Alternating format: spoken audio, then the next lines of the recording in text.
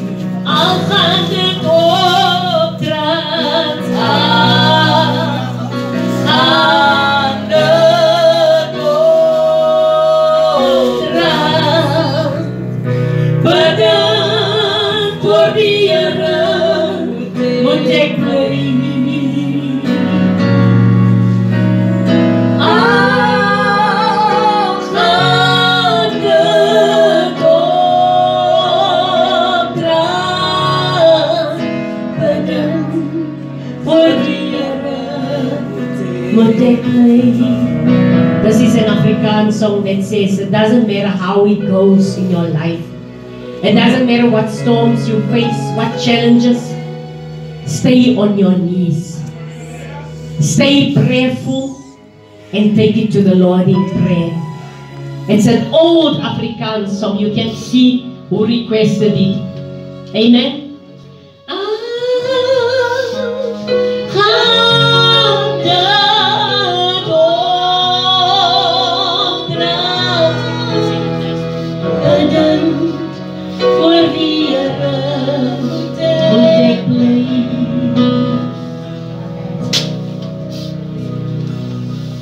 Morning, beloved.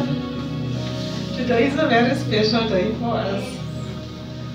I just want to quote one scripture when I think about the Margaret. Psalms 71 verse 7. It says, my life has been an example for many because the Lord has been my defender. I want to say something about the Margaret. We're honoring a Margaret this morning. And Margaret has been the longest serving member in this church. Hallelujah! Amen!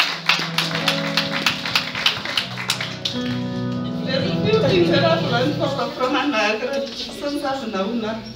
And Margaret is someone who values time very much. You know, if time was a currency, I think Margaret would have been very rich. Because she values time. She's always on time. I remember when we were having prayer meetings, and Margaret was always the first person to come and sit here. When we come here, we find her already here. Even on Sunday mornings, before Charlene used to drive Margaret, and Margaret was always the first person in the service. There's another thing about Margaret.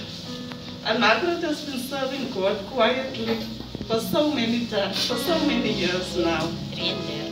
Yes, more than 30 years in this congregation, and she's been faithful since she started in this congregation. And we really look up to you, Margaret.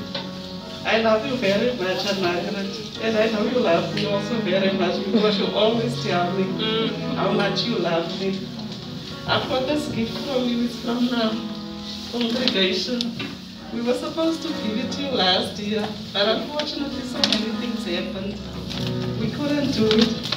I just want to ask Pastor to come forward because Margaret is Pastor's oldest daughter. Pastor is the one who's got the anointing on him to honor Margaret.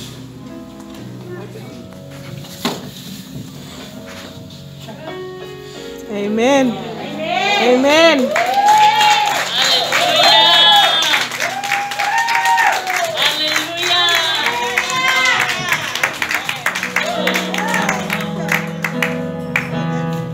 This is a study cut since 19. 88. The 4th of June, 1988. Wow. I was still young. My hair was still black. When I came here, I was wearing an afro. But things have changed. The hair are white now. And the Lord told me, you will find some people that can just hold it. And just go to halfway house and you will find people waiting for you to start an assembly. Yes. And this assembly was started through the grace of the Lord. You come to a place you know no one, and the Lord said you will find people. And the day when I was asking people, is here an AFM church? They said, no, we only know one lady which is longing for a church of the AFM here. And she's from Germiston. And that time, I looked for her. They said, man, she's around here. She's wearing a grey dress. And I looked around and we find her. And there were 5. But the one which was really the encouraging one to find several. And he said, Mommy, let's go to the church there tomorrow. They're going to give out soup. And that's how the church started, with soup. And we also invited to come and join up with the soup. And I want to say, really, that day was a great day. And the lady which told me about Aunty Margret, she's not dead also, and Doyle. She said, man, the lady is here, and she always speaks about her church. She's going to the NG, but she wants her church. And the Lord has provided. Amen. You see this building standing here, not because of me, but because of people like Aunty Margret. Amen. We've got people in the church here that Aunty Margret was working with, and she encouraged them to come to church. Yeah. And one of the persons is Doreen Noah. Where's the Doreen Noah? Yeah. You just stand on your feet, please. Sister Doreen Noah was one of the people that Aunty Margret just said, go to her house and speak to her, because she wants to see the pastor of the church. From there, Sister Doreen also became a member of the church. The second group of people which came to this church was the Jacobs at Babel. It was the second group which came to the church, and from there the others started to come. And I remember the youth. Yeah. Vanessa's mother also can remember. But the youth started with the Jacobs family. Yeah. But God's ways is not our ways. And my prayer is that the Lord will bless Aunty Margret. That certificate that we are holding is not for nothing. Yeah. That certificate is to say, Aunty Margret, we care for you. Yesterday, Sophie was telling me, this was supposed to be done in February. But February, I was so sick and I was in hospital. All of a sudden, the devil was trying me all these tricks. But the Lord provided, and I'm still alive. And that's why we want to anoint this day as the eldest member of this assembly. In the name of the Father, the name of the Son, the name of the Holy Spirit.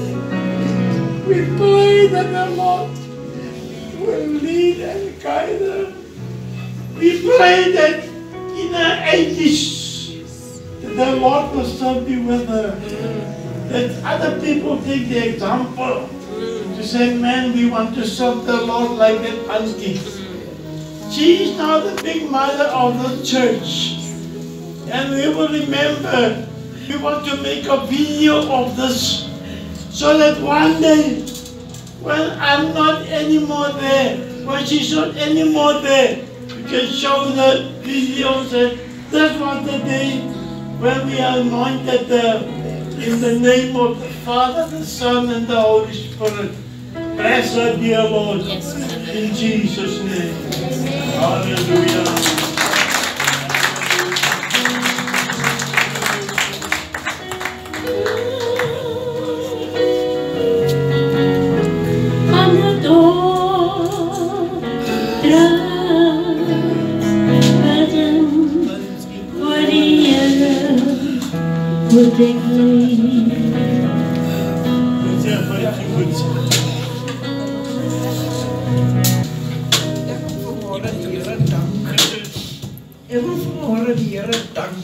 I want to say thank you to the Lord. I love everybody here in the church. I thank God for guiding me through my life. Pastor knows I went through lots of challenges and difficulties. A month before, previous month, I had a stroke in my sleep. But God raised me up. I could have passed on. But God has been good to me. I want to thank everybody. I want to tell the congregation, hold on. Don't ever forget me, even if I pass on. I want to say thank you to Pastor McNally and Pastor Elfie. And I want to tell you I love you very much. Thank you very much.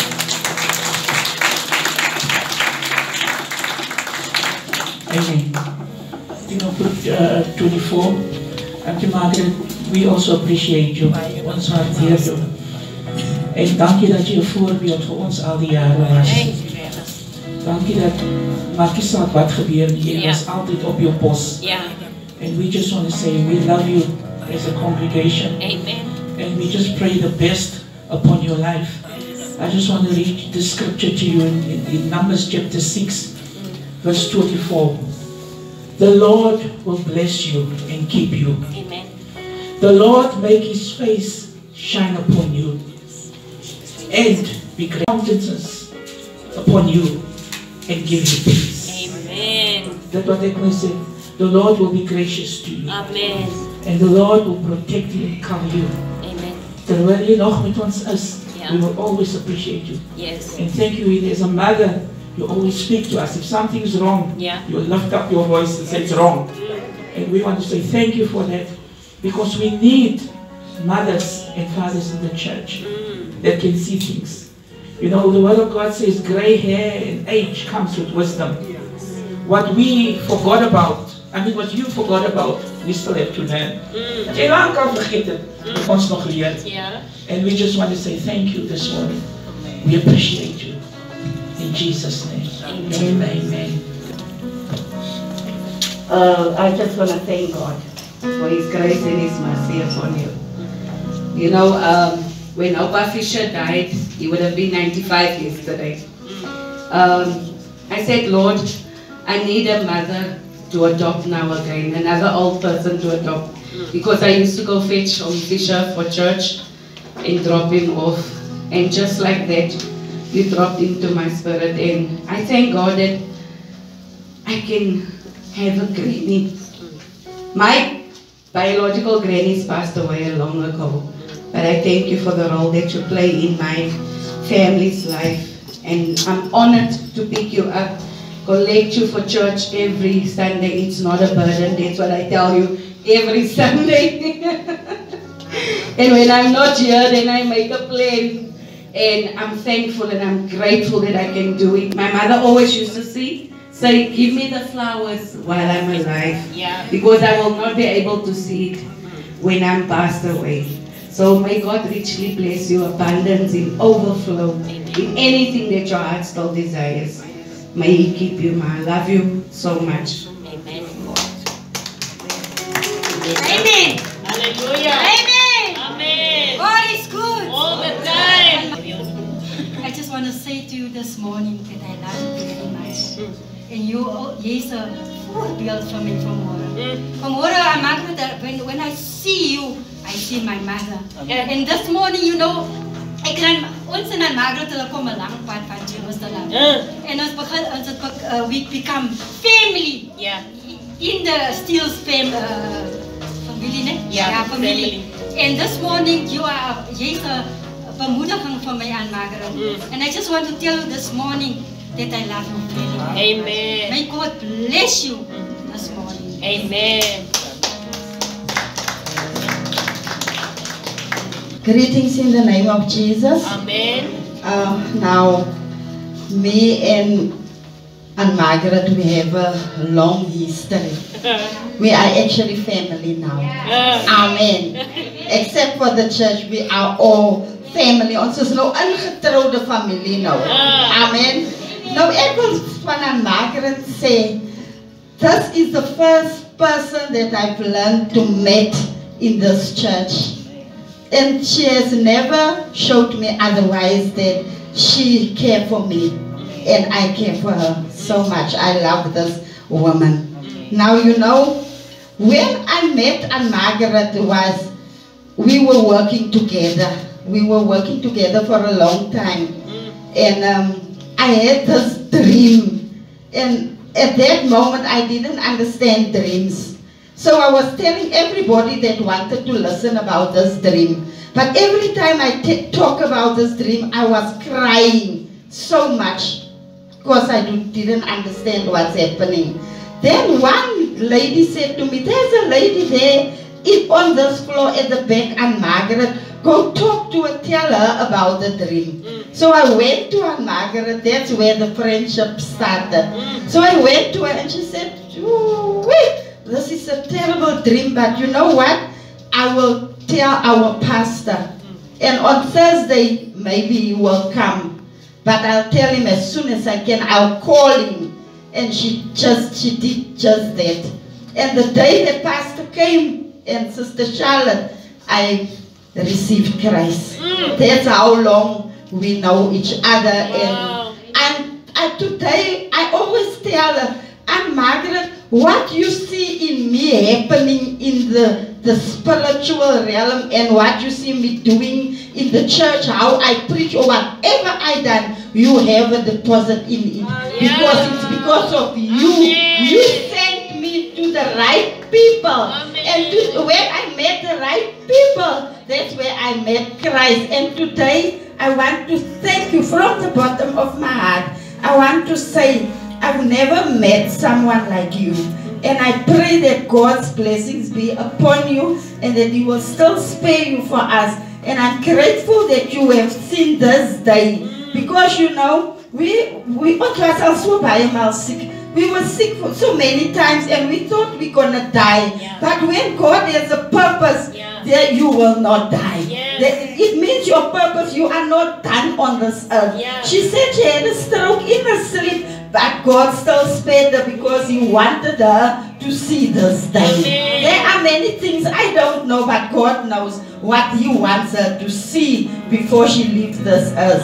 Now I want to say, Sister Margaret, where we were working together, people were talking about Aunt Margaret. They said that they've never seen someone that is so thankful. She said thank you for everything. And I said one day, if there is someone that knows how to be grateful and to be thankful unto God, it is this woman. She was even say, you know, we were young that time and stupid and foolish and we laughed because she even said to the taxi driver when we get off, thank you so much. I want to say I know her for a long time. And in this time that I know her, I've seen a mother, a friend, someone that you can confide in. She is that, and you will never hear she talked about you, of what you came to say about her. This is a woman of God, and may God bless her in Jesus' name. Amen.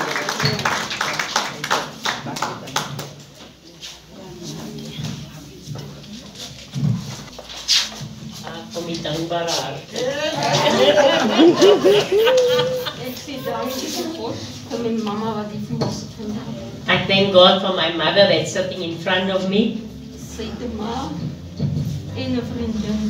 She became my mother and my friend in Rabie.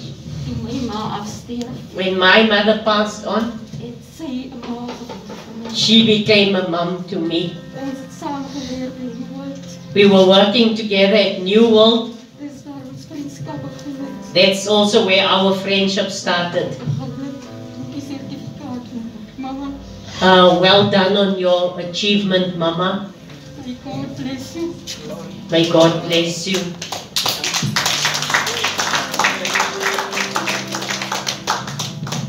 They talk about a praying warrior. Not an imitation or a spaza or a what. Yeah. We lived in Germiston together. We were neighbors. Okay. There was another lady in us, Aunty Maria, in between us. But Aunty Margret knew my life specifically. And my stepfather, hey, that was the devil man. That guy used to be bikini mabaya. And Teresa would put Ailey on her back, and Susan would put and he would chase them around the block. And sometimes they would go onto her stoop and she won't even know they're there. And one day I went to her and I cried, and she said to me, "My kind, gaan op na Aunty Margret toe. Go to Aunty Margret. She's no more than Aunty Margret. She also lived in Cockatoo. Yeah. We are applying for houses in Rabie. Yeah. You have children. You will get, if there are still houses, Aunty Margret will help you." Yeah. And I said, "Ma, are you serious?" And she said, "My kind, gaan probeer. I told your mother, but your mother doesn't want to know anything about Rabie. Go. Because of this lady." When I got there were no more houses. She said it's full. But somebody said they are not interested anymore. This is the God that we serve. Yes. And she said to me, "Come back tomorrow." I went back to Aunty Margret. I said I went there. She said there's no more houses, but I must come back tomorrow. And I went back the following day, and she said, "Yes, somebody cancelled. So you are in luck, you will get this." But I knew somewhere she said something to Aunty Margret. Because Aunty Margret didn't know me. I wasn't a popular person in Germiston. So she went and obviously she said something to She paved the way for you. She opened that road for me. And that is how 96 Cockatoo, because of that word that she just said, "My child, go to Aunty Margret." I didn't know, I didn't have the wisdom, but that is what she said to me.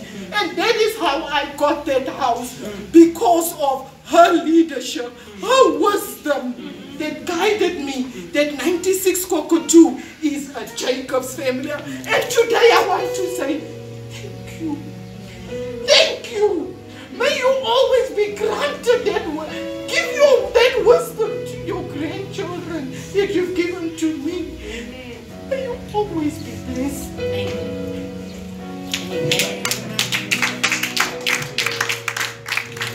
Amen.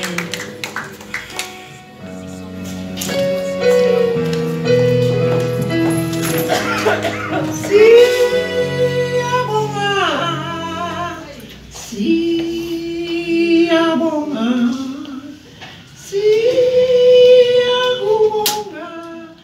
Kosuche.